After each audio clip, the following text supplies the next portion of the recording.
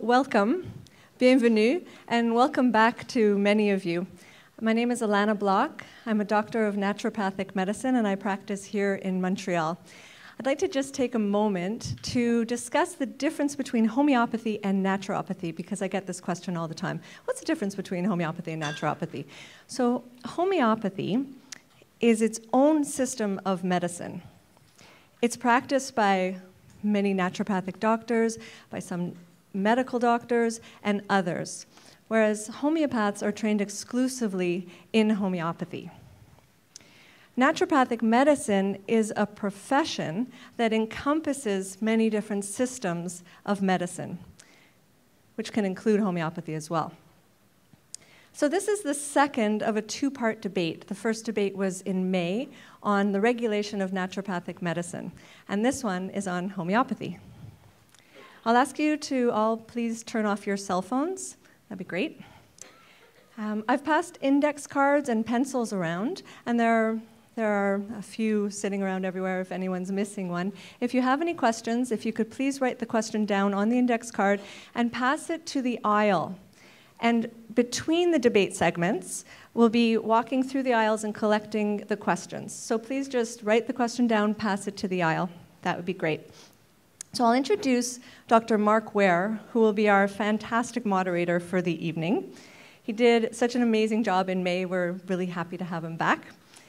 Dr. Mark Ware is Associate Professor in Family Medicine and Anesthesia at McGill University and is Director of Clinical Research of the Allen Edwards Pain Management Unit of the McGill University Health Center.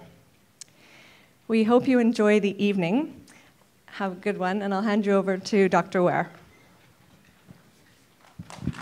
Thank you, Alana. It's a pleasure to see so many people here tonight, and as a clinician practicing in a chronic pain management clinic, we get approached a lot by patients who come and their families asking about different kinds of treatments for different kinds of pain. Very often they've done their own searches. You can go on the internet and look for chronic pain, and there are a tremendous number of therapies that are advertised or abdicated or which people share with one another. Naturopathic medicine and approaches, alternative and complementary approaches are very commonly used. In fact, it's one of the most common reasons why people use alternative and complementary medicine is the treatment of chronic pain. So I'm well aware of the public interest. And just as a show of hands, I know that Dr. Schwartz's course was being held here. Can I just have a show of hands? How many of you are McGill students or students in science? So that's about half, maybe a bit more of the room. How many general public members here for interest? Oh, sort of pretty evenly mixed. We've got about maybe I would say 40% public, 60% science. So thank you for coming and sharing your interest for this topic. I'm going to set a little bit of the ground rules here. The first thing to tell you is how the debate's going to perform, is how the debate is going to be handled. This isn't really a debate in the classical sense, in that we have a motion and that you'll be asked to vote on at the end, and there's a winner and a loser. In this debate, everybody wins. And essentially, the topic that is faced before us is homeopathy, mere placebo, or great medicine. And I can tell you that the only time I've ever been sworn at a scientific conference was when I mentioned homeopathy. So you can imagine that this engenders pretty strong emotions. And as a result of that, I'm going to ask you all to be please on your best behavior. You may hear things said by one or the other of our speakers that you disagree with, that you do agree with. Please keep your comments and mumbles and moans and boos and hisses to a minimum to allow our presenters and our speakers to do their best in presenting you their opinions and their judgments. Having said that, you will have an opportunity to ask questions. And in the past, in some public sessions we've had, people, when offered the chance to give a question, can often go on a little bit longer than we might like. So we've given you the index card option, and they will be collected, and I'll be going through them and picking out representative questions. So several questions will come up several times. So in order to avoid repetition, I'll pick an example of the kinds of question that's being asked. And an example of just how engaging this topic is, I actually had a question emailed to me yesterday by somebody who couldn't come and said, please ask this question. So people have already begun asking questions even before the debate has begun. So the way it's going to work is André, our first speaker, will present for 30 minutes. That will be countered by Dr. Joe Schwarcz, who will speak for 30 minutes. They will then each have 10 minutes to rebut the other's arguments. Then they will have a question and answer session between them, and at that point we'll open this floor to you for questions. And at the very end they'll have a chance for a 2-minute summary, and I'll hopefully conclude the session and we'll all be ready to go home by 9 o'clock. I appreciate that it's a long session. It will be engaging. Somebody asked me this evening when they heard about it, they asked me if there were going to be fireworks. I can't promise you fireworks. I can promise you engaging discussions. I can promise you a lot of very interesting material and 2 very interesting speakers who I will introduce you briefly now before they begin. Dr. André Saine is the president of the Quebec Association of Naturopathic Medicine. He's also a practicing naturopathic doctor who specializes in homeopathy. Please welcome André Saine.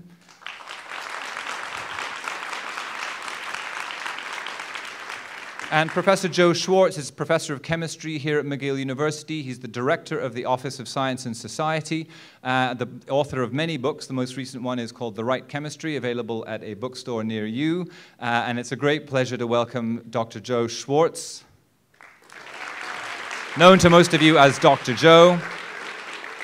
And without further ado, I'm going to invite our speakers. I will be the timekeeper. I broke my arm recently playing hockey, so I'm committed to a cause. If somebody goes on too long, I will charge the stage and ram you with my cast. So please respect the time frame, and please respect each other. I ask for an air of respect from the audience, and I expect also the same from my 2 debaters. If there are fisticuffs looming, I will also step in and interrupt. And there is a reason for making those statements, as I'm sure you will experience. And we're going to ask André Saine to open the floor, please. 30 minutes on homeopathy, mere placebo or great medicine. Good evening. I'd like to dedicate this historic debate to Samuel Hahnemann, the founder of homeopathy, who 200 years ago, exactly in the fall of 2012, began teaching homeopathy at the University of Leipzig. Also, I'd like to dedicate this debate to his most brilliant student, Adolphe Lippe, who's we're celebrating this year's his 200th birth anniversary.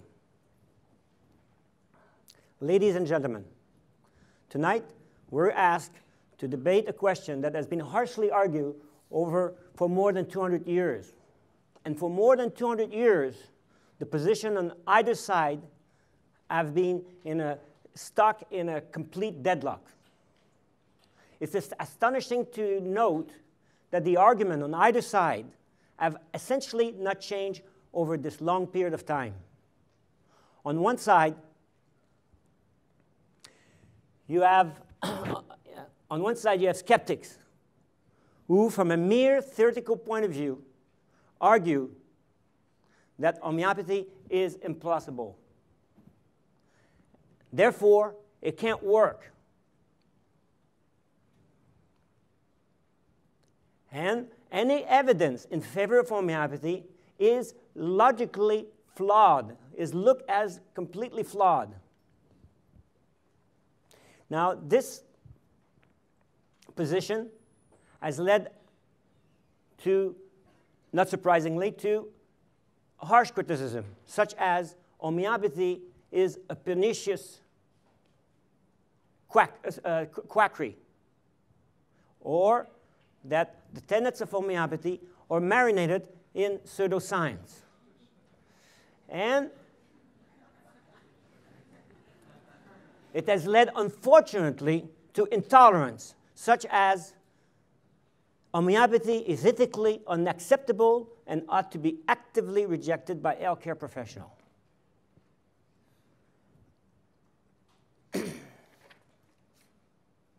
And has called for the end of homeopathy and the end of veterinary homeopathy.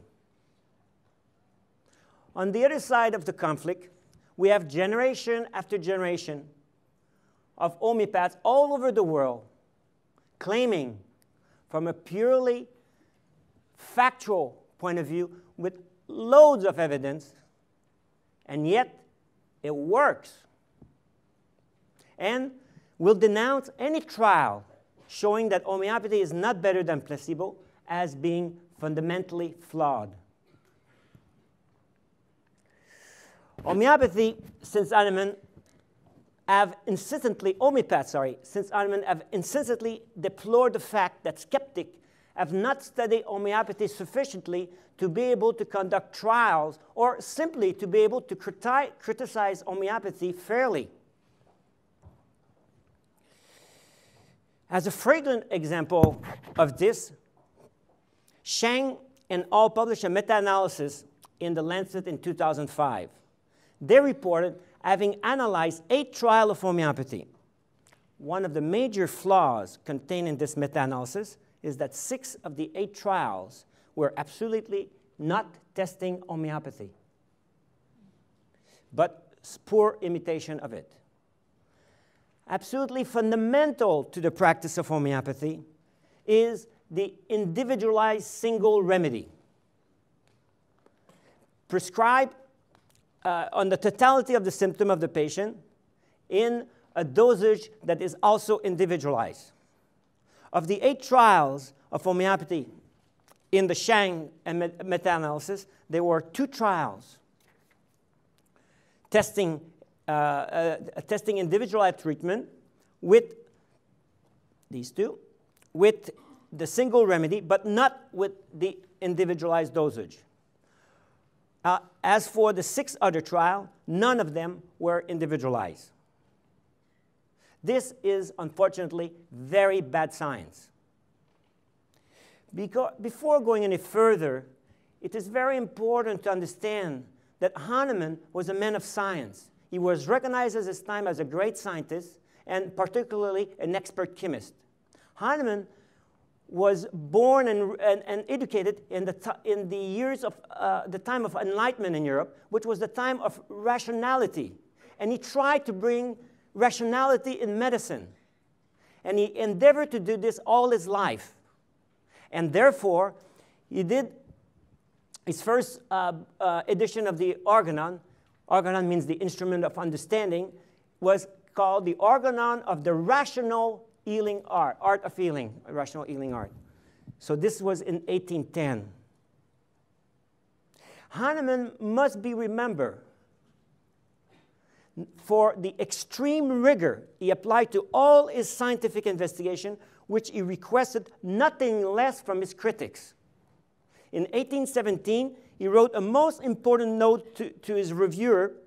He wrote a most important note to his reviewer in which he said, homeopathy appeals not chiefly, but solely to the verdict of experience. Repeat the experiment, it cries aloud, but repeat them carefully and accurately, and you will find these observations, not theories, these observations confirmed at every step, insisting upon being judged by the results. In other words, Hahnemann makes more than the fair request that anyone who intends to make a trial of homeopathy or wants to make a critical criticism of it needs absolutely to obtain a minimum of competence in the principle and practice of homeopathy, which, as a rule, takes a minimum of 2 years of study. Now to the big question of the evening. Who's right, who's wrong in this conflict about homeopathy being mere placebo or great medicine? This is of great interest to the skeptics who believe that people are being fooled, wasting their money on useless treatment, which can potentially be harmful, as what they believe can delay more effective treatment. On the other side, we have homeopaths who, from first-hand daily experience of immense health benefit brought by homeopathy, are advocating that every single person has the most fundamental right to have full access to this uniquely gentle, safe, effective, and curative system of medicine. I believe this long-lasting and complete deadlock on a purely scientific question is, at minimum, bizarre and certainly unique in the history of modern science. And it can only be resolved by proceeding with nothing less than with the greatest scientific rigor every step of the way. Science in general, and homeopathy in particular, requires critical thinking, but at the same time, openness of the mind all the way. Scientists must be interested by phenomena and be prepared for new discovery and changing paradigms. Let's now tonight, I invite you all to approach the question before us with a complete non-biased mind and use the best scientific thinking to make sense of this schism that has divided the medical profession, so unfortunately for suffering humanity. Let me now address the skeptic argument of implausibility. The argument of implausibility focused particularly on one aspect of homeopathy, which is the fact that homeopaths use ultramolecular preparation. Ultramolecular preparation, UMPS, so I'll use this evening, UMPS, just be aware if it's ultramolecular preparation, are prepared from solution that went through a process of serial succussion and dilution, usually exceeding, in theory, Avogadro's limit. The use of UMPS has certainly been the biggest stumbling block for the acceptance of homeopathy in scientific quarters.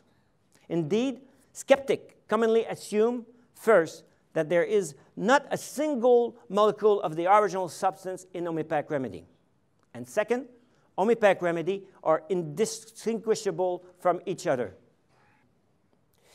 Maybe skeptics are right on the first point, that there's no single molecule of the original substance in UMPs. However, on the second statement, namely that UMPs are indistinguishable from each other, they are wrong according to current scientific data. Indeed, we find a 2003 paper published in Physica A in which ultra high dilutions of lithium chloride and sodium chloride 10-30 have been irradiated by X-ray and gamma rays. It was found that despite the dilution beyond the Avogadro's number, the emitted light was specific to the original salt dissolved initially. More so, in a 2008 paper by the team of Rustam Roy, Professor Emeritus of Material Science at Penn State University, which is their signature lab, confirmed that it is possible not only to distinguish one UMPS from another, but also one potency from another, with two different types of spectroscopy. The results show that such materials can be easily distinguished from the pure solvent and from each other. Spectra show clear difference between two different remedy and different potency on the same remedy. Now, different labs and this is a nice quote. This opened up a whole new field of endeavor for inorganic material scientists interested in biological effect. We find also other teams of researchers with other forms of spectroscopy also investigating the same phenomena, and they're finding the same thing. Here it's, they find out that the change in the water is permanent. And they say the nature of the phenomena here described still remain unexplained. Nevertheless, some significant experimental results were obtained. This was published in the Journal of Thermal Analysis and Calorimetry. Now, regarding how durable it is, there's other researcher, like a skeptic will say that these changes in the water can last only nanoseconds. However, researchers from, again, the same team of researchers here, they investigate the age, how long does the change in the water last? And they find out that this change multiplies with time. And they find out the increasing pattern does not seem to depend on the degree of dilution or on the nature of the initial substance. The excess conductivity of all systems increase with a gentle slope, reaching a maximum in some case, very pronounced at the age of 500 days. You see the days there, and the properties augment with time.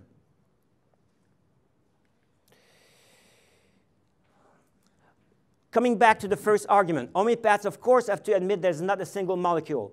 Well, let's look at this. A paper that was published in 2010 from the Indian Institute of Technology, which is ranked 49 in the world in terms of School of Engineering, compared to 46 on the QS scale of top university. So not too far from McGill, 46th place. And they found out that we demonstrated for the first time by transmission electron microscopy the presence of physical entity in these extreme dilution in the form of nanoparticles of the starting metal and the aggregate. And here you can see on the left, you can see thin at the 10 minus 60. And on the right, you can see thin at the 10 minus 400. Now, you will say, yeah, but that was published in the Journal of Homeopathy. The same team published in the Journal of Langmuir, which is a very, very prestigious journal of chemistry. Actually, it's one of the journals of the American Chemical Society. And they have a motto, which is, let me see the motto, which is the most trusted, the most cited, and the most read journal. And this team from India, from the Indian Institute of Technology, they confirmed that they found particle even in these extreme super Avogadro dilution. And they found out a process.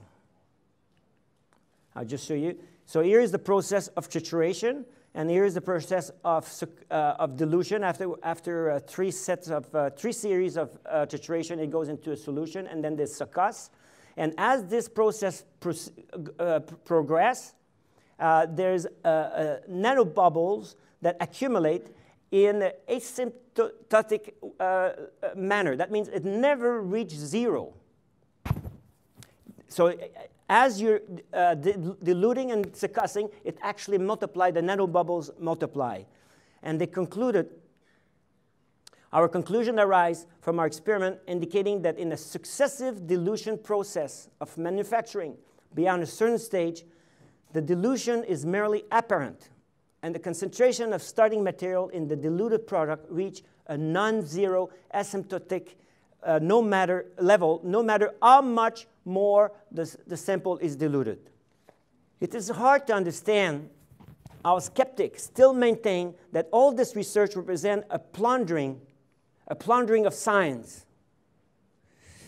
This statement is contrary to current scientific research which support the biological plausibility of UMPS. In a 2005 paper in Material Research Innovation entitled "The Structure of Liquid Water, Novel Insight from Material Research, Potential Relevance to Homeopathy," we can read, "This paper definitively demolished the objections against homeopathy." And I will skip the rest of the quotes there. In a summary, or a review of the literature on the plausibility of homeopathic similitude published in 2011, the author that reviewed the literature in conclusion, our work and that of many other researchers suggests that homeopathy is not only plausible, but constitutes one of the frontier of medical science, and more specifically of complexity science, biophysics, and nanopharmacology. For these reasons, the tenet according to which homeopathy is based on the principles that are incompatible with well-established science cannot be accepted, and investigation of homeopathic treatment appears to be warranted and ethically justifiable.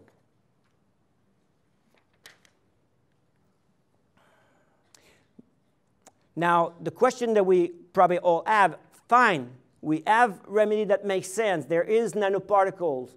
There is change, a permanent change in the solution. But can they have a physiological effect? Skeptic already conclude no. Let's look at the science. Let's look at the research. Evidence of the clinical effectiveness of homeopathy. First, we're going to look at in vitro research. We can read in this 2007 systematic review of the in vitro research in homeopathy, a systematic assessment of the in vitro research on high potency effects. That was their objective. Inclusion criteria: stepwise agitated dilution, smaller than 10⁻23, cells or molecules from human or animal. Results: from 75 publications, 67 experiments, 1/3 of them replication, were evaluated. Nearly 3/4 of them found a high potency effect. Nearly 3/4 of all replication were positive. Conclusion: experiment with a high methodological standard demonstrate an effect of high potencies. Let's look at plant research now. Here again, we have a 2009 critical review of the literature on plant research in homeopathy. The literature on the application of homeopathy for controlling plant disease in both plant pathological model and field trial was reviewed. Results: a total of 44 publications on phytopathological models were identified. 19 papers were statistics. In general, significant and reproducible effect with decimal and centesimal potencies were found, including dilution level beyond Avogadro's number.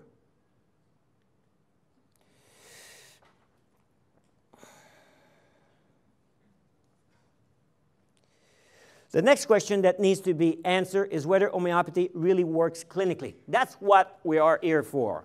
So let's look whether it works. First, let's look at veterinary research. These are randomized controlled trials with positive evidence. Here you have infertility in cattle, mastitis in cattle, infectious disease in pig, and so on and so on. And here we have clinical outcome studies with positive evidence with kennel cough in dogs, epilepsy in dogs, Cushing syndrome, and so on. Now let's look at observational studies. Observational studies provide variable information that is complementary to the results of clinical trials. And here, it is particularly helpful to evaluate real-life outcome over many years. First, this 2005 review paper entitled Research on Homeopathy, State of the Art, in which it is stated, observational research of homeopathic practice documents consistently strong therapeutic effect and sustained satisfaction in patients. Historically, homeopaths were among the first to introduce double-blinded experiment in human subjects. Now let's look at two large-scale prospective observational studies over many years. The first one is out of the UK, in which the author reports, this was an observational study of 6,500 consecutive follow-up patients during a 6-year period. Results: homeopathic intervention offered positive health change to a substantial proportion, 71%. The second study I'm going to show comes from Germany and Switzerland. It was published in 2008, and the author report, in a prospective multi-center cohort study with 103 homeopathic primary care practices in Germany and Switzerland, data from all patients older than 1 year old consulting the physician for the first time were observed. Results: a total of 3,700 patients were studied. 73% contribute data to the 8-year follow-up. Disease severity decreased significantly. 0.001, p-value of 0.001 is extraordinary. 1 chance in 1,000 it could have happened. Between baseline 2 and 8 years. Physical and mental quality of life score also increased considerably. Conclusion: patients who seek homeopathic treatment are likely to improve significantly. These effects last for as long as 8 years. Now let's look at therapeutic trials. There are all kinds of wonderful trials throughout the long history of homeopathy. However, I will focus on two RCT, two randomized controlled trial. The first one we're going to look is the outcome is very interesting because the outcome is life or death. So that's a bit more dramatic. This is a study on sepsis in intensive care unit. Mortality in patients with severe sepsis remained high despite the development of several therapeutic strategies. The incidence of severe sepsis is between 70 to 300,000 patients in the United States a year.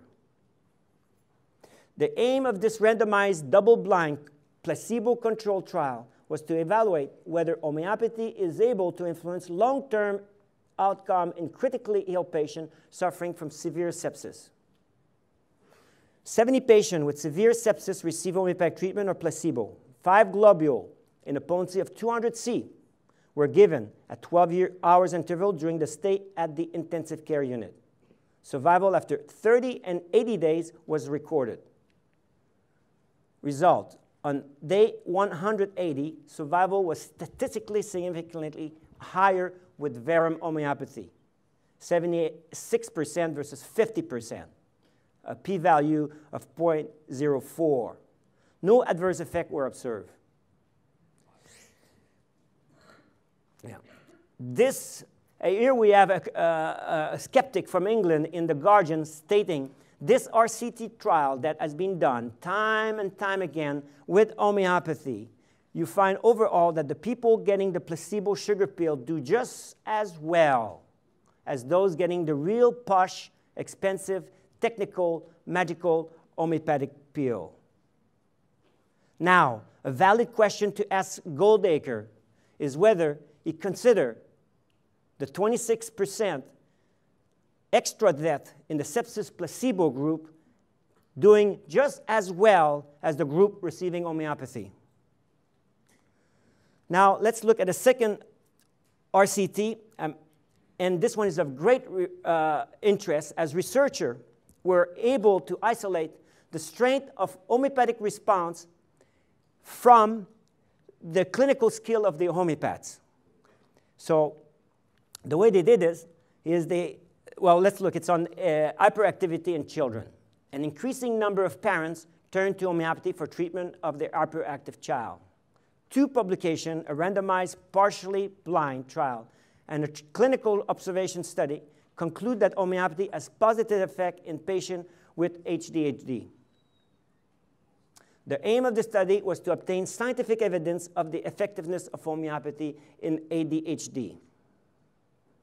Method. Prior to the randomized, double-blind, placebo-controlled crossover study, they were treated with individualized prescribed homeopathic medication. So they find out who respond to the remedy. 62 of 83 patients, 75% accuracy in prescribing, who achieve an improvement of 50% in the Conners Global Index, participate in the trial. Results.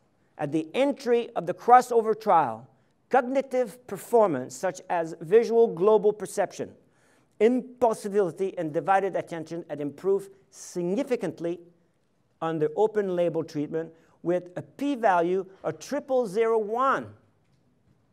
Extraordinary. 1 chance in 10,000. That is because they isolated, they removed from the equation the prescribing skill. So you're just looking at the reaction to the homeopathic remedy.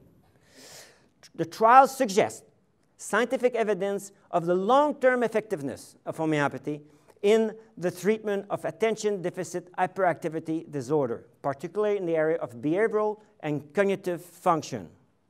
I have a couple of minutes to start to look at systemic study and meta-analysis. And this is where skeptics say they rely much on the meta-analysis.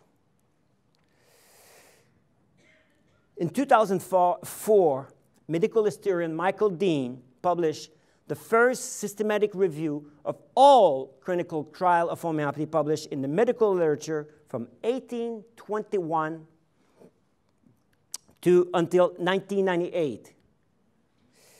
And he found and analyzed 45 prospective trials and 205 control trials. Some of the main findings of his extensive search analysis are: homeopathy has a long history of scientifically conduct trials. The use of placebo was largely developed by Hahnemann, who had recognized as early as 1805 the need of a washout period. Homeopathy, now to the question, is homeopathy clinically relevant? Homeopathy appears, in the study, they conclude homeopathy does appear to be capable, homeopathy appears mostly as safe as reputed. Homeopathy does appear to be capable of influencing global outcomes, such as well-being and comorbidity. Economic benefits are noticeable. Skeptics, however, still rely heavily on the now much discredited Chang and al. Meta-analysis instead of referring to the recent and most comprehensive review ever conducted study on the effectiveness, safety, cost-effectiveness, and real-world outcome of homeopathy, which is referred as the Swiss study, which I'll continue after I come back.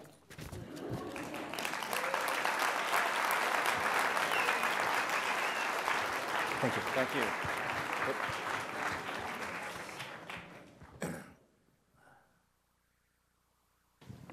Challenging the very nature of water and making sure that you never pass a water filtration plant and look at it the same again. Please, a big hand for André Saine.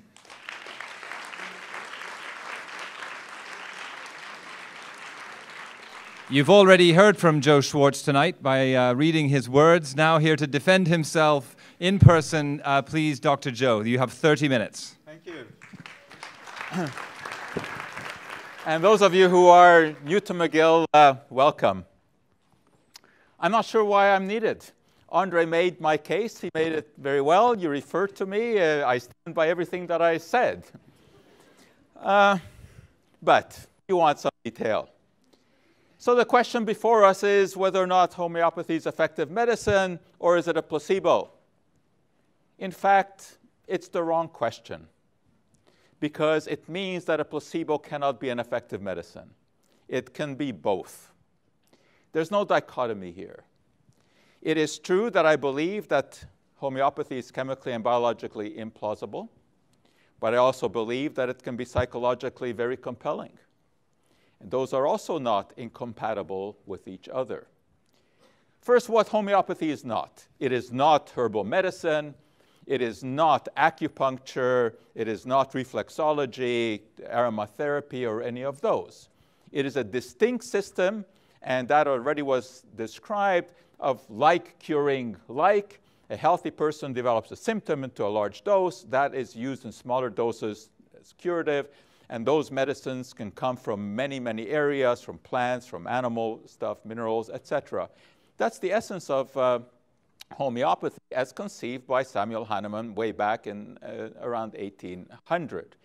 He was indeed a very, very interesting man. He graduated from medicine. He did not like the lancet, which of course was used to bleed people in those days. He did not like leeching. He didn't like the horrific things that physicians did in those days. Because basically, when you got better, it was in spite of the physician, not because of him. Hahnemann wanted something different. He wanted a kinder, gentler therapy. And he is to be commended for that. Malaria was a scourge at that time, as unfortunately it still is today. But there was a treatment which was cinchona bark. And Hahnemann was aware of this. And he experimented on himself. He wanted to know what was the right dose to give to his patient. So he kept taking bigger and bigger doses to see what would happen. And he took these doses, and eventually he developed fever, much like he saw in his malaria patients. And then came to the conclusion that a substance that in a healthy person causes a certain disease can cure that person, can cure a sick person who has those symptoms. He began to investigate other materials. Arsenic, for example, in terms of provings, as he called them, he would give it in increasing doses to friends, family members, etc., and cause symptoms. For example, in this case, gastric pain, vomiting, and diarrhea. He lost some friends and relatives along the way. But he concluded that therefore in smaller doses, this would be a remedy for food poisoning, because those are the symptoms that one experiences with food poisoning. And he developed a whole system of materia medica, numerous such provings.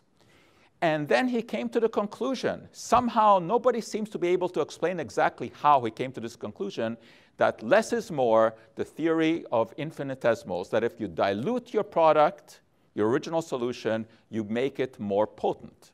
Well, one day he made a house call, and he answered this house call in a horse-drawn carriage. And his homeopathic remedy worked extremely well on the patient. And he developed the second aspect of homeopathy, percussion. He believed that the cobblestones had shaken the medication, and that potentiated it. So the two aspects. So dilution, which of course is still very, very much part of homeopathy, you dilute in water and alcohol, and as was already mentioned, once you get to about 12C, there's not a single molecule of the original that is left. That, of course, can be calculated. So that when you buy a remedy, a homeopathic remedy like this one here, which is based on acetic acid, it doesn't have a single molecule of the original substance, but that solution, which doesn't have anything, has been impregnated into a sugar pill, which is not expected to somehow have any kind of an effect on the solution. Of course, once the water evaporates, there's no water there left. So what is there? A ghost of the molecules. Well, when would you use this particular product? Well, the provings have shown that it can be used if you have this particular issue, or if you suffer from sausage poisoning. I'm not sure how they arrive at that, but that comes from the materia medica directly for this particular homeopathic product. Once you get to the 30C dilution, which was favored by Hahnemann, a patient would have to consume an unbelievable amount of the so-called remedy in order to encounter a single molecule. And furthermore, at that dilution, you're not even going to encounter a water molecule that has encountered the original material. But this was, of course, not known to Hahnemann because Canizar or Avogadro and Dalton's theories were basically just formulated in the middle 1800s about atoms, and Hahnemann knew nothing about that. So within his frame of reference, it kind of made sense. And he based it all on his own experience. His patients got better, and they loved him. Of course they did, because he didn't make them vomit, didn't create diarrhea, he didn't do the horrific bleeding that other physicians were doing. Even Napoleon was into homeopathy.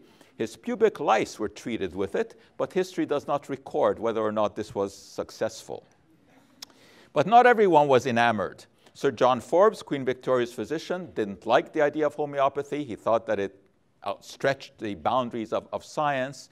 But there were some remarkable homeopathic products developed in those days. Homeopathic cocoa, as you can see, it would last for 12,547,298 years. I'm not sure exactly how that was calculated.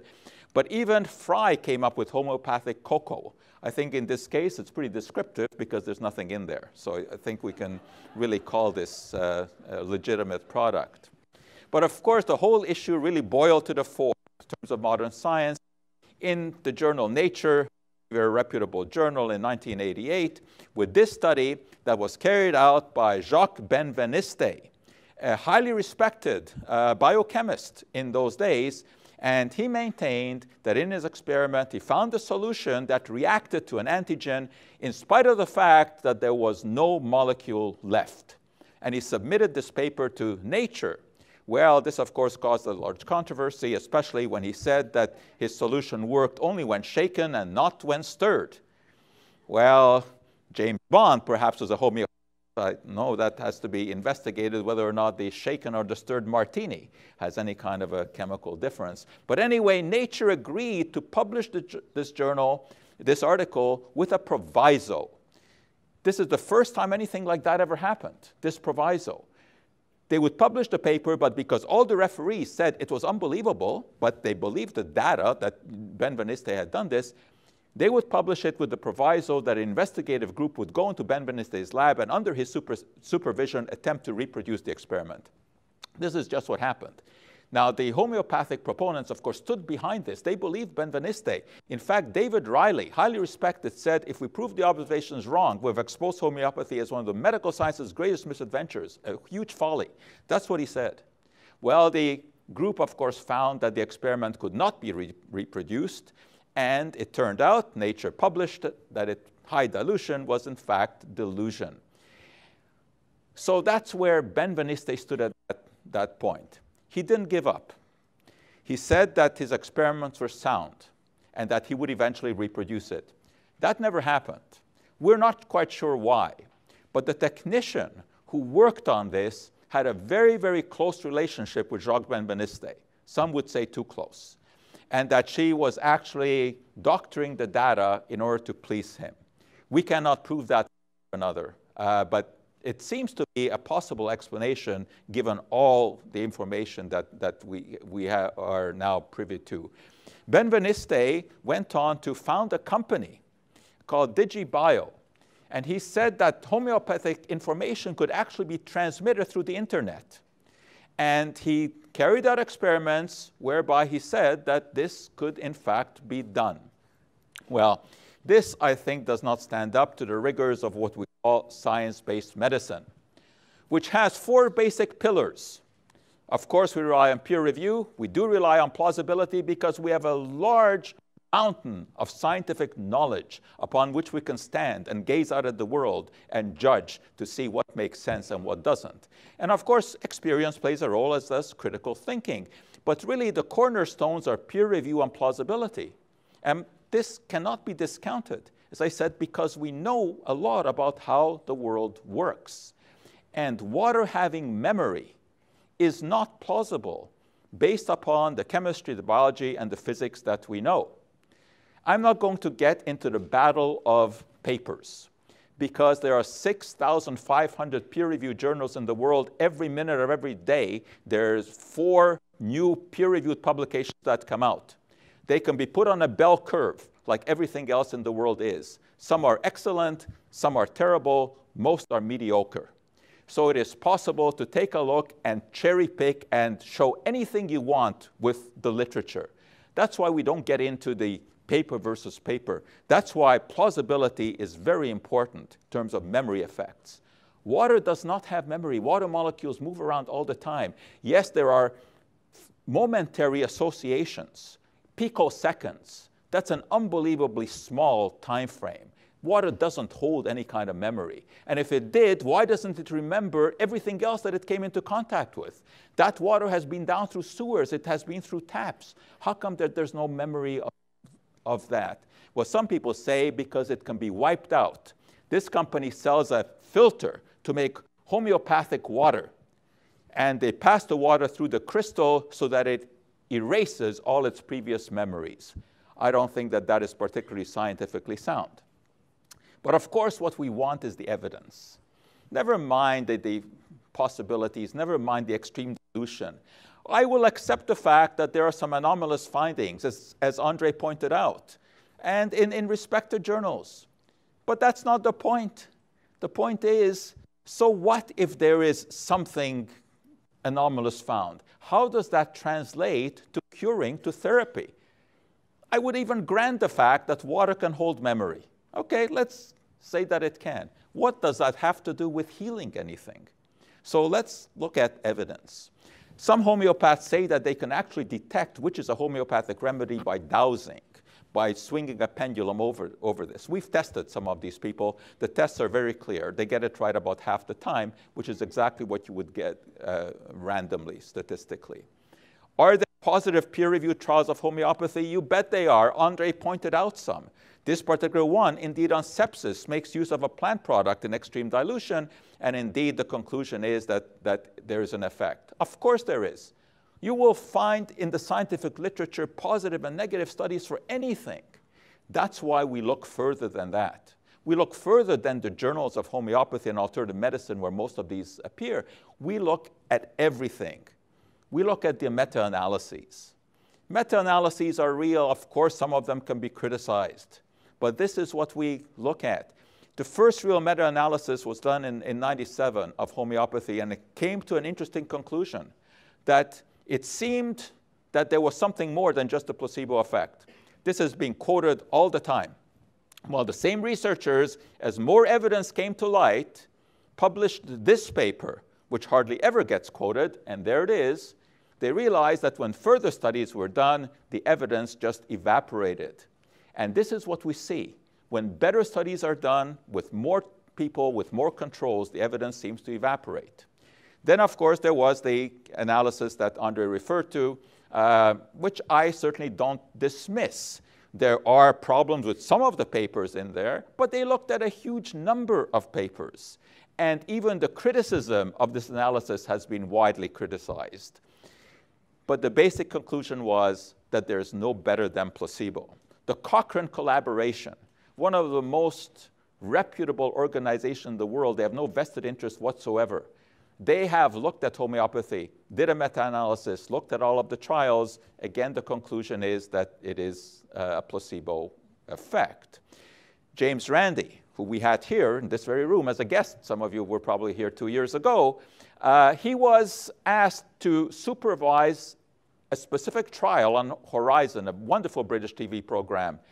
And they sent out samples to scientists who claimed that they could distinguish between homeopathic products and others.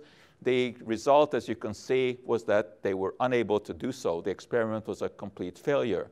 This was repeated here in Canada on Marketplace. They did a very, very good analysis of this. You can get all the videos at that website and see what Canada was able to find. Homeopaths argue that homeopathy is not susceptible to scientific analysis in the same way because of the individualized treatment. It's true, it is individualized. But that is also curious because there have been studies where the same patient with the same symptoms has gone to numerous homeopaths and gets completely different advice. So I'm not sure how that makes sense. As far as the animal homeopathy goes, it is true animals are not susceptible to the placebo effect the same way they're humans, but humans who look after the animals are. And here too, placebo-controlled trials have been done. We can, get into this, who has the better trials, et cetera. But just think about whether or not plausibility should play a role. In Switzerland, the Swiss government has decided that homeopathy can be put on the national health scheme. This caused a lot of controversy because they claim to have evidence for the benefits of homeopathy. This also has been investigated thoroughly, and it turns out that all of the members on the committee who made that recommendation in Switzerland had some connection to homeopathy or a homeopathic producer. In England, the House of Commons struck a committee, the Science and Technology Committee, to look into homeopathy, and they came up with the recommendation that it should not be on the National Health Service, after consulting experts across England, and these were scientists themselves. In Canada, homeopathy is legal, of course, and you can buy homeopathic products. They must have a DIN number, which I think to many people suggests that this is approved by Health Canada as safe and effective. Not the case. It does not have to be proven effective. It is, of course, safe because there's nothing in there. So homeopathy is regulated in Canada in this rather bizarre way, but there's absolutely no requirement to prove any kind of efficacy. Is there any risk? Well, you can take oscillocosinem for the flu. There's not going to be any risk because basically what you have here is a homeopathic preparation made from the liver and the heart of a duck. But it is at a concentration of 200 C, which, as we have seen, is incredibly dilute. There's not a single molecule. So one duck is enough to supply the homeopathic demands of the world for several years with oscillocosinem. But it won't do you any harm. And indeed, critics of homeopathy have clearly shown this by taking various homeopathic medications in huge doses. And they guzzle the bottles tablet after tablet after tablet and show that, of course, nothing happens. Of course, the homeopaths will argue that this is the wrong way because they're taking more and more of the stuff, whereas potency increases as you take less and less. So, of course, nothing happens to them if they take more and more. If they want to really prove the toxicity of homeopathy, they should forget to take the pill. Then something would happen. There are some incredibly strange homeopathic remedies, and they're out there on the market. Now, I would think that most honest homeopaths are not into this, and I would hope that André would agree with me that homeopathic remedies based on Berlin Wall are not reputable. The idea here is that the Berlin Wall in healthy people caused anxiety, and therefore a homeopathic preparation made from the Berlin Wall relieves anxiety. There have been really bizarre things. This homeopath in Germany thinks that homosexuality can be cured homeopathically. That is not only scientifically absurd, but it is morally absurd as well. After the Fukushima accident, well, now we're talking about more significant risk because some homeopaths said, forget any kind of other protection. This is what you need, homeopathic remedies that can protect against radiation. Homeopaths Without Borders, who have no connection to to Doctors Without Borders, say that in Haiti, for example, when the rainy season comes, you have to worry about dengue, malaria, etc. All of that is true. I don't think homeopathy is going to be the solution there. And Jeremy Sher, who is the founder of Homeopathy for Health in Africa, believes that AIDS can be cured homeopathically. I know, as all homeopaths do, I don't think that that is the case, that you can just about cure AIDS in many cases, but of course he's not allowed to say this because the pharmaceutical companies would get after him because he's got this simple remedy for AIDS. In England, unfortunately, many homeopaths recommend homeopathic prophylaxis for people who are going into mosquito-infested areas. Homeopathy does not work to protect you against malaria. People have succumbed to this. They also treat HPV infections homeopathically. That's a serious disease. We're not talking about the common cold here. We're talking about human papillomavirus. Now, some of these alternative websites that recommend homeopathy, and I don't mean to suggest at all that all homeopaths would be in this category, but some are. But of course, some doctors also do crazy things. But in this particular popular website, which recommends homeopathy, they also tell you that the American Medical Association really should be called the American Murder Association because of all the terrible things that they do. And they advise people to avoid chemotherapy and radiation in favor of homeopathy. That's where we get into the real problems. Because there are homeopathic clinics that claim to treat and cure cancer, and desperate people will do desperate things. There's absolutely nothing wrong with experimenting with homeopathy when someone has some terrible disease and they have run the conventional gamut and nothing has helped. I can certainly appreciate that. In fact, I can't guarantee that I wouldn't do that myself. But when someone chooses that over some established conventional treatment, we have a real problem, and it has happened many times, but I give you just one particular case. It's a very unfortunate case and got a lot of publicity in Australia. Young lady in her 40s diagnosed with bowel cancer. She was of the natural mind and she didn't want to engage in chemotherapy. She didn't want the surgery that was recommended. She went to a homeopath. This homeopath told her, we have the direct quote, "You must use homeopathy alone. Classical homeopathy will cure you, whereas chemo and surgery will not."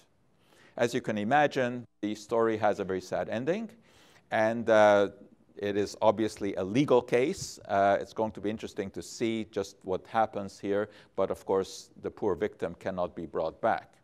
Here's the coroner's report, and you can see that desperate people will do desperate things, and the decision was made by herself and her husband, who was also a believer in alternative medicine. And she paid the price because with the kind of cancer that she had, a cure probably would have been affected. So why does homeopathy persist in spite of all of this? Because the placebo effect is very powerful, 30 to 40% of the time. It will work in almost any condition. It is just an amazing phenomenon, and it's very real. The fact that it's in the mind is irrelevant. If you feel better, you do feel better. It doesn't mean that you are better. It doesn't mean that there has been any kind of physiological cure inside, but you do feel better. We also have the so-called regression to the mean. I know that sounds scientific, but basically what it means is that many conditions are cyclical. And one week you may feel good, the next week you don't feel good. That's when you go to the alternative therapist. And of course, if you get naturally better, that gets the credit. That's the regression to the mean. Very often, standard treatments are also being used, and yet the alternative therapy gets the credit. And lifestyle changes, very often good lifestyle changes are recommended by homeopaths. Exercise, good diet, etc. That may make a difference. And there is the fear of conventional treatment. People don't want chemo, they don't want surgery, much, much safer, gentler to swallow a sugar pill. So all of these together make homeopathy acceptable. Back to Hahnemann, which is where we started. Remember that he started with the whole notion of taking cinchona in larger and larger doses to trigger the symptoms of malaria. That's the foot upon which homeopathy stands originally. Has anyone ever tried to replicate that? Yes. In 1991, German professor Wilhelm Hoff did the experiment, started to take cinchona bark in bigger and bigger doses, and never got a fever, never got the malaria symptoms. So we don't know what happened in the case of Hahnemann. Maybe he was unlucky, he was taking the cinchona doses and he got the flu at the same time. And that's what caused the fever, and that's what created his tenet. But he was a good man. There's no question about that. He wanted to good, he recognized the ills of conventional medicine at that time. He now rests in Switzerland. Paris. His, stand corrected, it is Paris. Yeah. This really is, I think, the most appropriate statement to make about his career. And again, you know, we can look at the studies, and many experts, of course, have done that. And there are pro studies, as André has pointed out, but I can tell you that for every one of those studies, there is a whole large number of experts who will criticize it and who will give you piles of other studies. But I certainly agree that while homeopathy itself is scientifically implausible, homeopaths can be beneficial to many people. We see this because when you do surveys, very often people express their satisfaction. They'll express their satisfaction on homeopathy because the consultation is what is important. The homeopath himself or herself is a wonderful placebo. Doctors these days don't have much time. As soon as you sit down, they start looking at their watch. They'll tell you, you have 2 questions to ask, or I have 10 minutes for you. Actually, 10 minutes is quite long. The average in North America is about 7 minutes. So, of course, people are dissatisfied with the kind of conventional care that they are getting. With a homeopath, you will sit down. They will discuss every aspect of your life. They will ask you probing questions. They really seem to care about what is going on. And very often, that's what people need. They need their souls massaged. And that is not to be dismeaning, because that is very important. Many diseases are cyclical, and there's nothing you can do about them. Pardon? But absolutely not. Did I ever say I was? Did I ever ask for? Did I ask for a comment from the audience? Okay. We will ask for comments, and then you can say anything that you want. But at this point, you maintain respect and sit quietly. So, yeah, you can clap. So, yeah, of course, there's a lot of satisfaction from homeopaths, and there's no question that when you go to a consulting homeopath who really knows the ins and outs, there are many people who benefit greatly from that. And after all, you know, the royal family in England stands by this. Not that, you know, they're the real beacon. I mean, obviously, when Prince Philip had a more serious problem, he ended up in a hospital. He didn't go to a homeopath. So basically, André and I have different views on homeopathy. I certainly do not in any way suggest that homeopathy should be banned or that it should be legally controlled. That's not my point at all. I think that homeopathy can serve a purpose. But I think one has to be very careful in making the choices. about when homeopathy is appropriate and when conventional medicine is appropriate. And I think that whether or not the extreme dilution has some sort of strange property is irrelevant, because it has nothing to do with the potential of cure.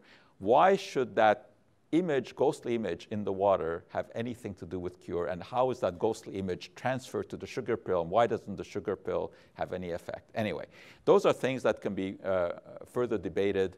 But so is homeopathy good medicine, or is it a placebo? The truth, of course, is that it is both. And there's nothing wrong with having an effective placebo, as long as it is honestly delivered and as long as a patient is not being tricked that something else is happening than what is actually going on.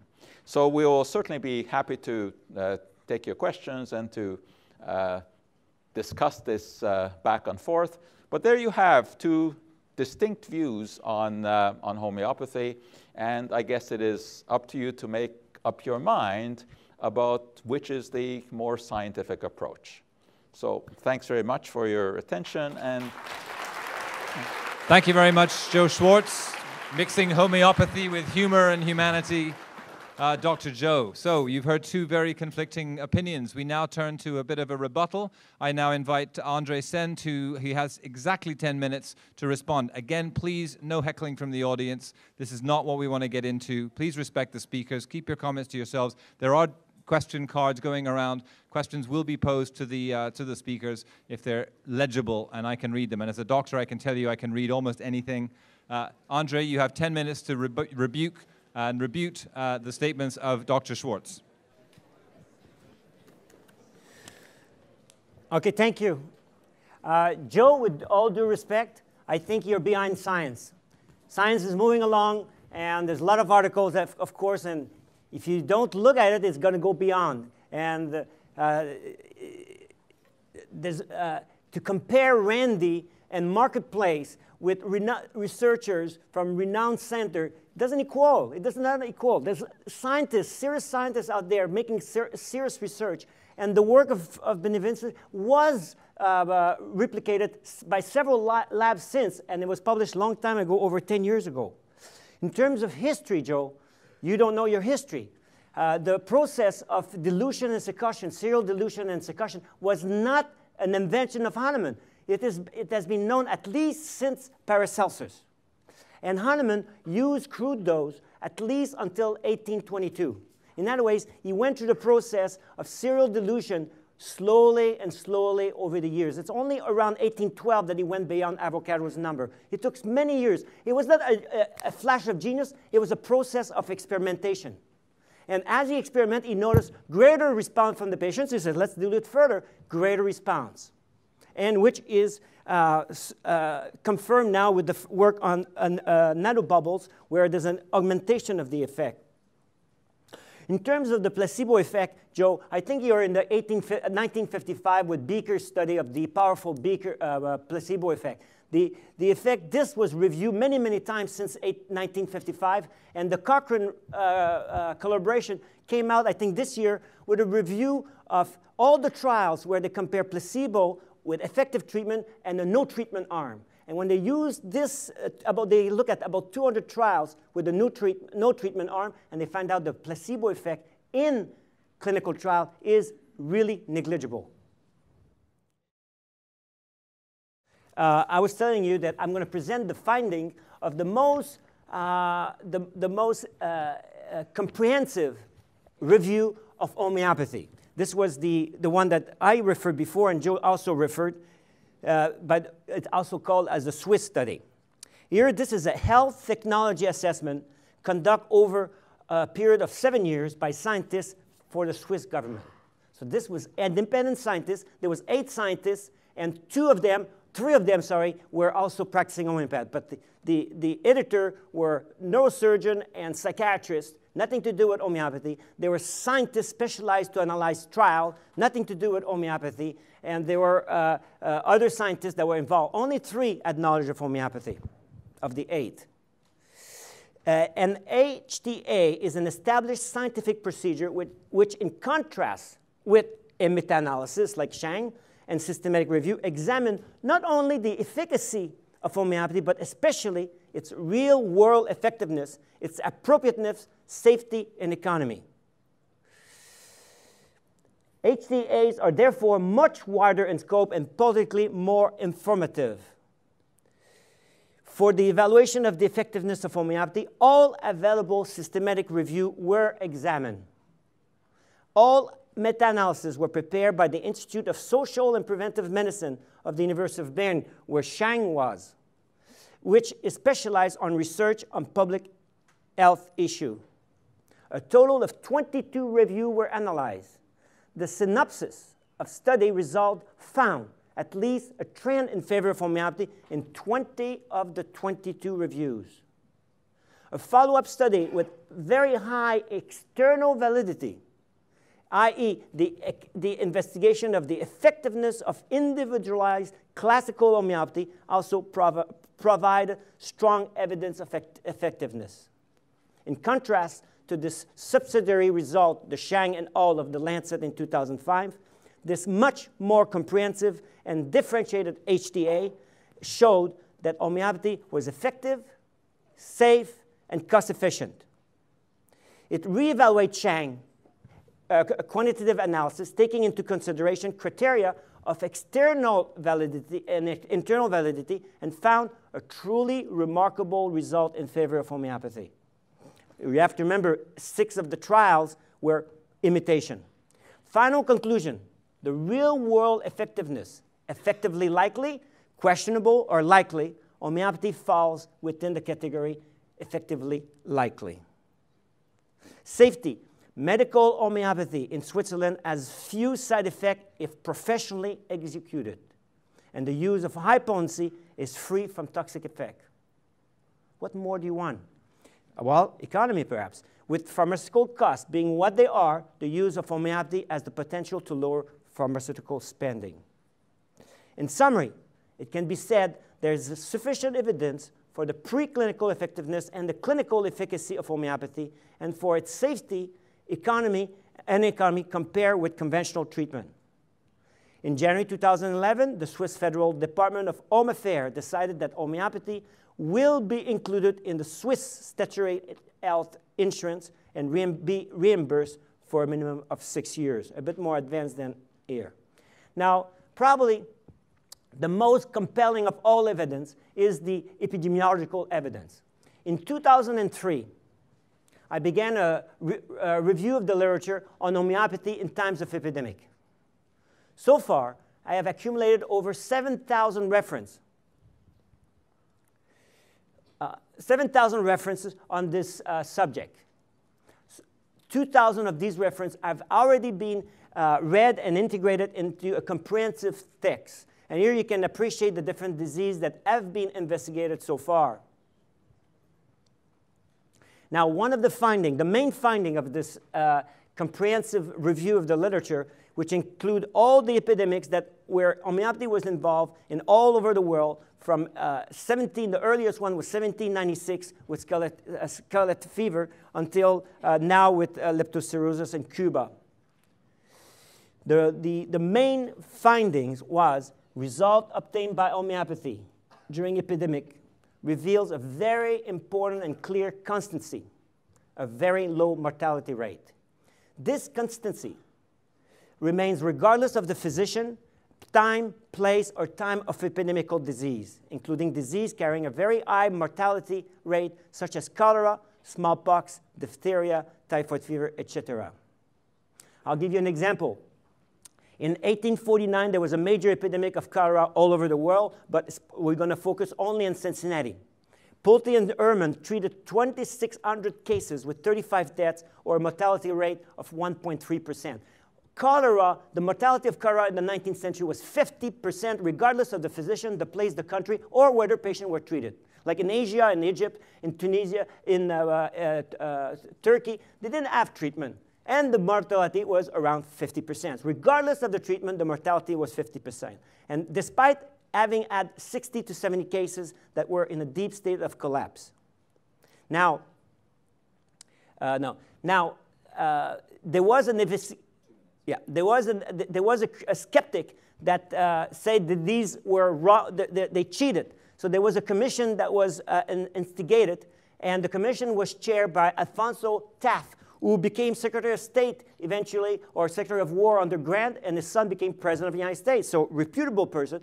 And the commission outcome was what the homeopath had report was exactly true, to the point, to every single case. I'm going to look at a second disease. If I have 1 minute, it's pneumonia. Osler reported that the mortality of pneumonia since the 1850 has been steady at 30%. Even himself at Johns Hopkins at 30%. Homeopaths will obtain results with less than 2%, and usually more like 1%. It's remarkable when we consider that 1 out of 25 Canadians dies of pneumonia now, when we could lower the mortality dramatically just by using those little pills that Joe is talking about, those good placebo. I have been in practice for 30 years. I've seen the worst case of patient with acute and chronic disease. And I can testify to you that there's nothing in the history of medicine, which I've studied extensively, and I already also written a thesis on the placebo effect in homeopathy, so I'm very aware of the placebo effect, that there's nothing in the history of medicine that can come close to homeopathy. This is the future of medicine. If you want to move forward, move towards homeopathy. If you're a scientist, basic science, move towards the study of nanoparticles and so on. It's the future. We're not looking behind now. Science is moving forward. Hahnemann was a precursor of nanotechnology, and I have to stop here. André Saine demonstrating that it is possible to be told to stop on time and stop on time. Thank you, André. I know there's more where that came from. Dr. Schwarcz, you have 10 minutes to provide your rebuttal for André Saine. Well, André says that the future of medicine is homeopathy. That leaves me speechless. That's one I cannot argue with. The placebo effect, you know what, I will later defer to world's expert. We have Dr. Raz sitting in the front here, who probably is the world's expert on the placebo effect. I think he can address your questions better on that and point you in the right direction. André originally mentioned that the arguments today about homeopathy haven't changed much since Hahnemann. Well, yeah, I think that makes for a very, very interesting case. How come that we're arguing the same things? Science tends to be a self-correcting discipline. And the corrections, you know, it may take a little time. It may take a decade or even 2 decades, but it gets corrected. How come that we're still arguing about the same thing? Just think of other medicines. Think of aspirin. Are we arguing about whether or not aspirin works? Do we argue about whether or not penicillin works? Do we argue about whether or not vitamin C prevents scurvy? Do we argue about whether vitamin D prevents rickets? No, we don't argue about these things, but about every one of those, there were arguments, and there was a lot of controversy. And I suspect that if we go back 100 years, we could have taken any one of those issues and have this kind of debate. I can tell you that when William Withering first introduced the idea that foxglove could cure dropsy, as they called it then, which of course was congestive heart disease, he was opposed. There would have been debates just like this, probably a lot more acrimonious. People said, "Are you crazy? You know, how can you think that you know just chewing the foxglove plant is going to cure heart disease?" Well, eventually, of course, it was proven because the scientific evidence became clear. And today, digitalis, of course, which was the active ingredient in there, is the accepted therapy. But we don't go and tell people to graze in a field of foxglove if they have congestive heart disease. We've been able to isolate the active ingredients, standardize it, measure it, and know how much to recommend. There is a fixed amount, measurable in milligrams. That's what we know is in there. It's not the ghost of some molecule that is in there. And of course, the same thing goes for the numerous effective interventions that have been introduced. Almost everything at the beginning is opposed. That's history, not only in medication. When microwave ovens were first introduced, a lot of criticism. We are now seeing that with cell phones and Wi-Fi. New technology breeds criticism, but eventually the truth comes out. So why are we arguing about exactly the same thing that we were arguing about 250 years ago? André says that I've been left behind, that I don't know my science. I think I'm pretty up to date on science. I'm pretty up to date on the literature. I've read all of those papers about the nanoparticles. They have absolutely nothing to do with homeopathy. They have to do with some anomalous findings and some solutions. Virtually all of them have been explained. Whether or not it's particles dissolving from the glass, or whether it's an overgrowth of bacteria that were inadvertently introduced. I mean, there are explanations there. Rustum Roy, who was referred to, is not highly regarded in the scientific community. He is one of those outliers, and there are many such. They tend to be highly vocal. The only way that you can get a real good feel for what is really going on is not by sitting here and listening to us and judging, who has the bigger impact. That's not how it works. You have to do the legwork. You have to go and read the literature yourself. You have to take a look who is saying what. Who are the reputable sources? Are you going to refer to someone who has spent their life working on research in this area, or someone who just is making money off of providing some sort of therapy? So it's a question of really doing the work. No one can do this for you. If you're really interested in homeopathy, start reading. Go to the web. There's a tremendous amount of information. I would recommend that you take a look at Science-Based Medicine, which is an absolutely wonderful website. And that is, it's a conglomerate of people, but they are all highly respected. I mean, they're even by their opponents, they're respected because they have stellar careers. They have published in scientific literature hundreds and hundreds of articles. Science-Based Medicine. Take a look at how they evaluate homeopathy. And there is no acrimony there. It is all done scientifically. Now, André also mentioned that the Horizon program on which Randy was on is not reputable. It is an extremely reputable program. Those of you who watch the BBC probably know how the BBC works. It's not like the CBC or the American channels. They do things right. And they really did that one right. They really did that one right. They set up the experiments exactly the way that the proponents of homeopathy wanted it set up. So they were asked to do what they claimed to be able to do, to differentiate between the solutions. The only reason Randy was called in is not because he's an expert on homeopathy. No, he's an expert on how you get information and on how easily one can be misled inadvertently. So that's why he was called in, just as a safeguard. And the results were very clear. They could not distinguish. As you know, Randy has the $1 million offer to anyone who can experimentally demonstrate any of the so-called paranormal effects, and homeopathy is in that category. Randy offers the $1 million to anyone who can distinguish whether or not a sugar pill is just a sugar pill or is it a homeopathic sugar pill. Well, if all of these experiments that have been quoted here can do that, why aren't these people lining up for that $1 million?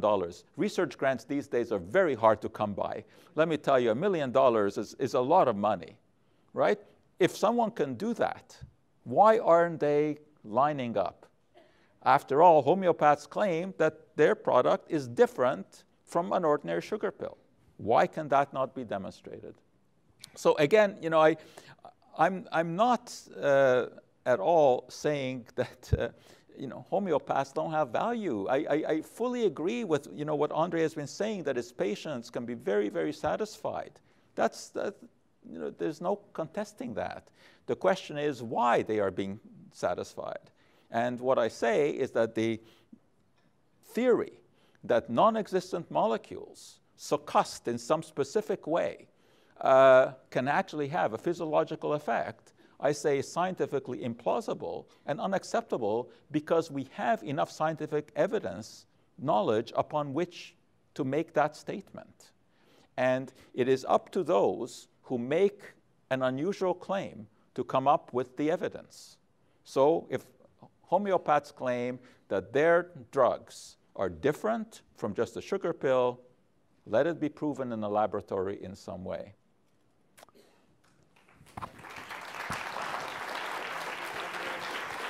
Thank you very much, Joe. Okay, this brings us to the portion of the evening where it's your turn to ask questions. You've done so. I've received a number of index cards. I'd now like to invite both André and Joe to please come and take a seat up on the seats up here, and I will begin to read questions.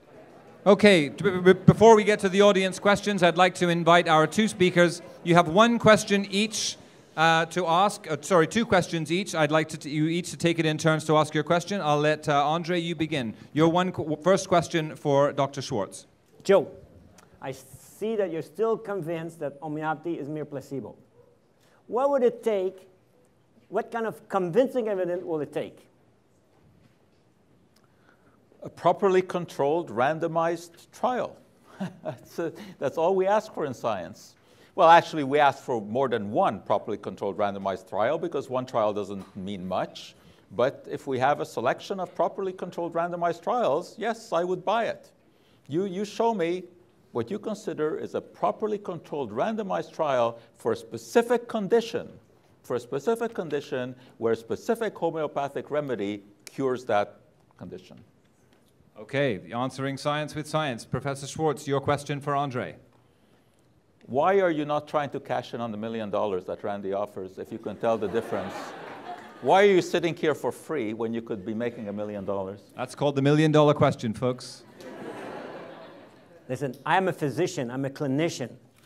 First of all, I don't deal with magicians, first. Second is to do the work, you would have to have access to spectroscopy equipment that only you and professor at the university will have access. So you are the one that could do it, and I could tell you how to do it. I could tell you how to do it. We could split the money. Half the money could go.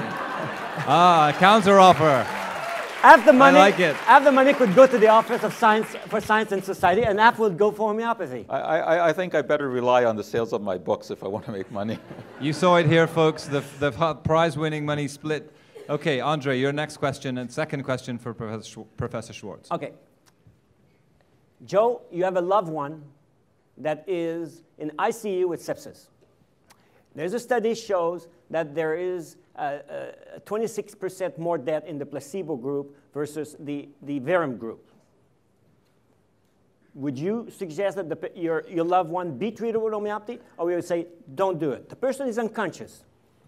I would take the physician's opinion on what the appropriate medication is. If the appropriate medication isn't working, I might give it a shot. Yeah. Okay. Yeah, the physician would say, the patient is not responding. Mm-hmm. Okay. Patient is not responding, I would give it a shot. Desperate people do desperate things. You can never predict what you will do in a desperate situation. Okay, so if it happens... That takes care of at least 3 of the questions from the audience. Dr. Schwarcz, thank you for answering that. It was either you personally or a loved one.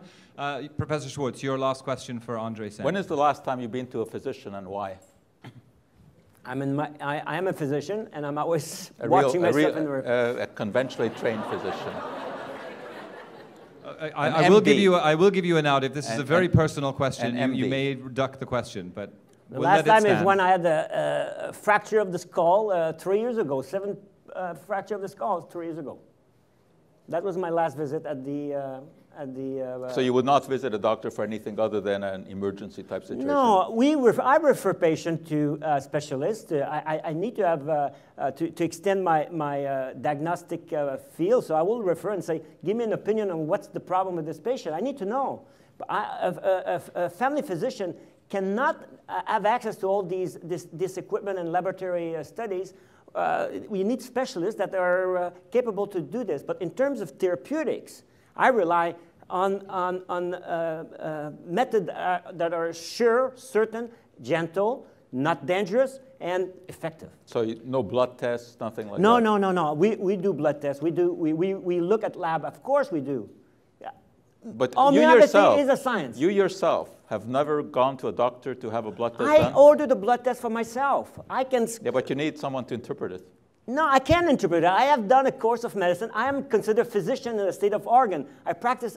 I wrote my exam, my basic science exam, sitting side by side with the graduate of the medical school. Okay, It's a state exam. Yes, I'm going to stop this because this is really not an ad hominem argument. This is about homeopathy and not our professional qualifications. I'm now going to turn some questions from the audience. The first one for Dr. Schwarcz, and this is asking whether if homeopathic substances are purely psychological placebos, do you think that the evidence that they can work in animals and plants has any weight? I thought that I addressed that. There have been many, many publications on homeopathy in animals. Each of those trials, the ones that have shown some positive effect, is outweighed by the trials that have not shown any effect. So if you look at the meta-analysis and you look at the properly controlled studies, there's nothing there. Sometimes, you know, it is indeed very interesting because people will interpret what their animals are doing or how they're behaving in different ways subjectively when the objective behavior is exactly the same.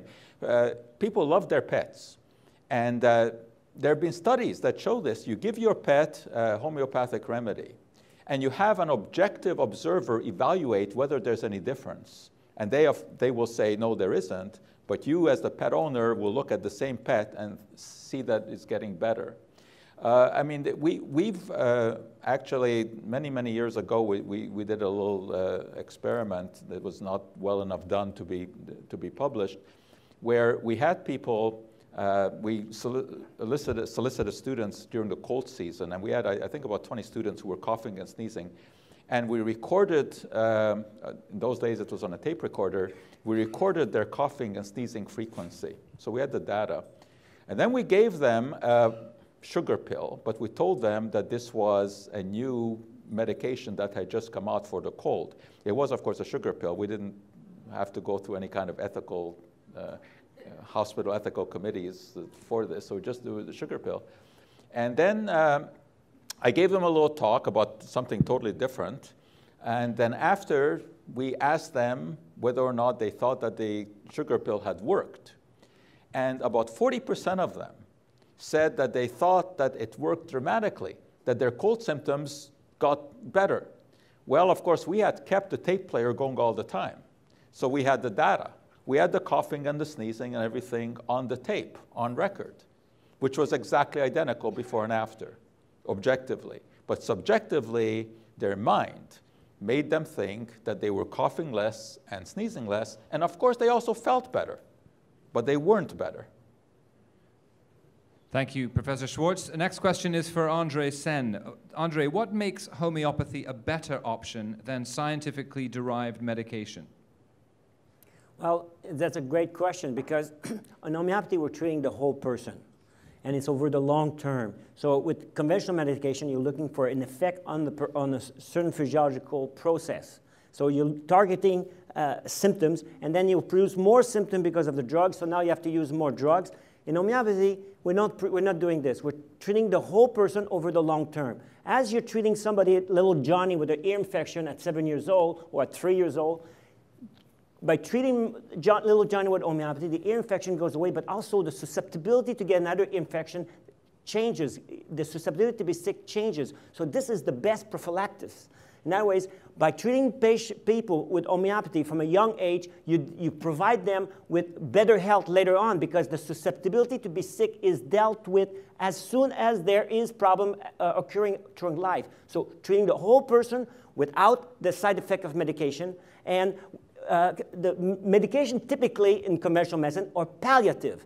They have an effect for a certain time. In homeopathy, they're curative because there's a prolonged reaction to the remedy that changes the susceptibility to be sick. It's an extraordinary phenomenon that we have access to. Unfortunately, it's not well known enough, but like I say, it is the future of medicine, there's no doubt. And you'll see, Joe, one day you'll say, you were right, André. Okay, raising the specter of doubt. Okay, this next question is going to go to both of you, and perhaps I'll start with André, but the question is, and there's several questions along this line, can you explain the mechanism of action of homeopathic remedies? Well, there's several mechanisms of action that are potential. Nothing has been confirmed. So we know, for instance, like the nanoparticle have a physiological effect that is completely different than other form of medication. You just have to Google nanomedicine to see the world that is opening there. It's extraordinary, the possibility there. So the mechanism of action is not so clear. We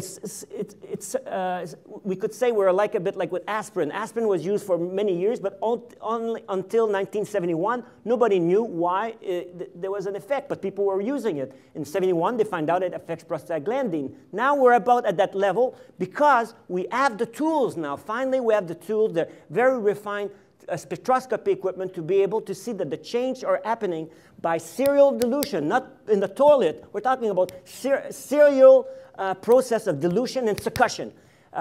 Rustam Roy at his signature lab at Penn State University, Professor Emeritus, showed that the succussion produced 10 to 15,000 atmosphere of pressure, which is enormous on the molecule of water. And that permits a permanent change of the structure of water. So yes, there is a beginning of understanding of the mechanism of action. There's many papers by Iris Bell as one who publish all the possible mechanism of action, but it's not actually right now proven. Thank you. And the question I'm going to ask Dr. Schwarcz, similar question, but perhaps a slightly different twist. Does a patient have to know that it's a placebo? Rephrase that. If the patient knows that they're getting a placebo, will they still have a placebo effect? The most recent studies show yes, yes. But I'm not an expert on this. Can we have an expert weigh in on this for a minute? Would you wish to comment? Very briefly, we're running out of time, but if you can keep it brief, I would be very happy to have a... Sure. So it is...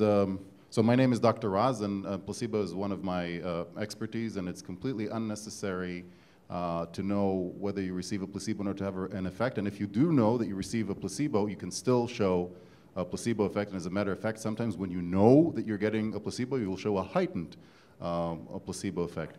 If I just may comment on one more thing as I listen, to this debate, it's really fascinating for me to see particularly the interjections from the audience as you listen to what people are saying.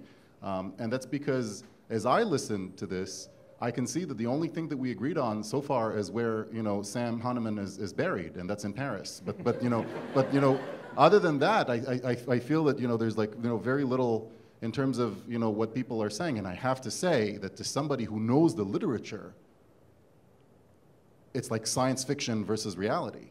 Now, it is true that we cannot predict the future. It is absolutely true. But we can't. We just can't predict the future. Okay, thank you, Dr. Raz.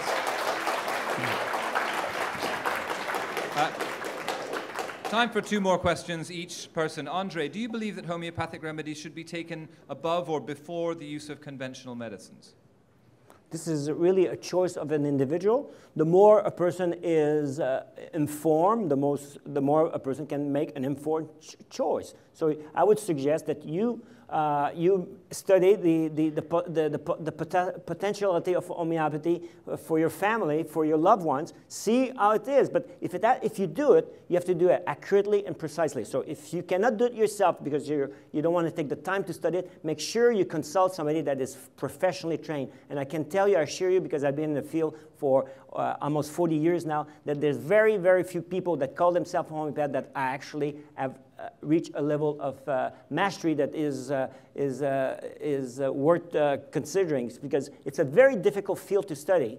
And we have no like here in Canada, we have no university teaching homeopathy, so people get course right and left, and we're not even sure which one got the right course. So, and as Joe pointed out, there's people in the profession that say anything, and there's no body to say that this is pure quackery, what you're saying. However, there are homeopaths out there that are very serious, that are very learned people. It's very interesting also. In most homeopaths, let's say in Europe, in South America, are graduate of medical school, scientific medical school, and you'll notice that throughout the history of homeopathy, you will not see, if we consider that homeopathy is a belief system, that there's no heretic. Almost none. There's Ernst, but Ernst cheated. He says he was a homeopath when he's never completed a course of homeopathy. But throughout the history, you have all these scientifically trained physicians that adopt homeopathy, but you don't see any people quitting. Once they are trained, they stay in it. They leave allopathy to go in homeopathy, but not the other way around. You don't see that happening. Why? Why they don't a lot of money to be made. Can I ask, I'm going to ask a final question. On the topic of money, the final question to you, Dr. Schwarcz.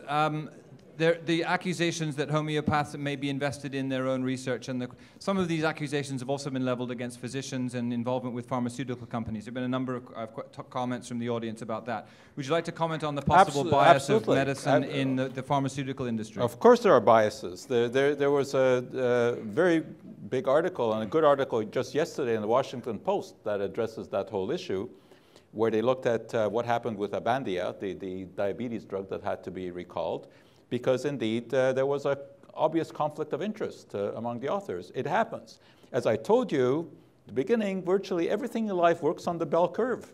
Yeah, you have some rotten apples in every field, and you can pick at those. But what we want to look at the bulk of the evidence. You know, André asked, how come that homeopathy is not taught in hospitals? Why is it not taught in hospitals? I think that's the question that we have to ask.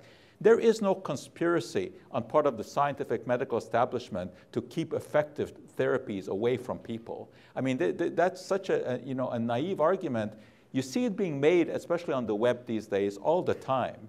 You know, that only natural remedies, really work, and this awful establishment is trying to sweep these under the carpet so that they can sell their expensive and ineffective medications.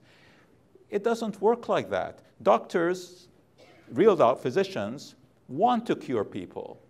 They're not out to destroy humanity. When something works, they embrace it. I mean, you think back to what happened with the Helicobacter story, for example.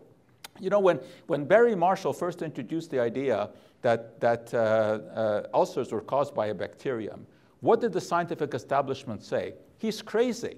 Because we know what causes it. It's caused by stress. It's caused by hyperacidity. Are you crazy saying that antibiotics can cure ulcers?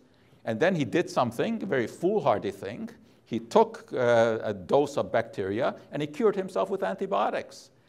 Within a year, so-called triple therapy with antibiotics was used around the world. It was embraced because it worked and it was clear. If the same thing could be said for homeopathy, it would be embraced. Physicians would love not to have to intervene with drugs that do have all kinds of side effects if the kind, gentle therapy really worked. They're not out there to fool people. They're not out there to steal people's money. They would be happy if everything worked the way that you say. But the evidence just isn't there. If it were, it would be embraced. Thank you, Dr. Schwarcz. I'm going to ask André to respond to that. You have 2 minutes, and then we're going to start to wrap up the session of the evening. Okay, André, you can respond to that. Okay, read my lips. It will be confirmed. In other words, homeopathy will become the main way of treatment. Hopefully in our lifetime. Hopefully in our lifetime. If you remember Toe Blake, who was the coach of the Canadians, one of the best coaches ever, when he was asked to predict what would happen in the Stanley Cup Series with the Maple Leafs one year, he said, predictions are for gypsies. So I'm not going to predict the future. I'm not going to say which way homeopathy will go, but if I were a betting man, I'm betting on science. And I'm going to venture that the same tired old arguments are going to persist and that homeopathy is not going to make any headway.